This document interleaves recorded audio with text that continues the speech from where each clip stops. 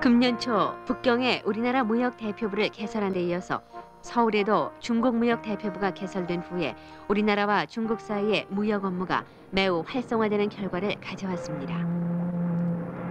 그런 가운데 우리나라와 중국 간의 컨테이너 전기 항로가 새로 개설됐습니다. 부산과 상해, 대련, 청도, 청진 등 우리나라와 중국의 4개 항구를 잇는 한중 전기 컨테이너 항로가 개설됨으로써 본격적인 한중 무역의 막이 오른 것입니다.